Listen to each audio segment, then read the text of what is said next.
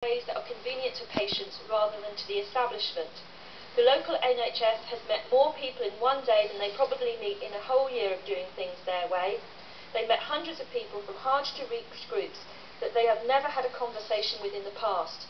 My constituents are all delighted that health centres are opening. They are over the moon that the Wilson is going to reopen as a hospital, and they're cock-a-hoot that St Helier has been saved and will be rebuilt and modernised. But they are a little astonished that it's going to take quite so much time. Yes. Sorry.